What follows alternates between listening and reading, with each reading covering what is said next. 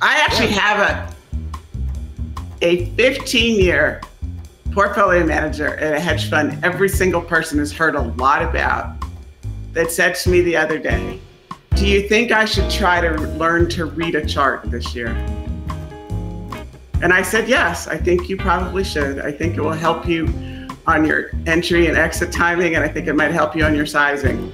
But somebody in the business that had done this for 15 years successfully without ever reading a chart. Tell him to call me.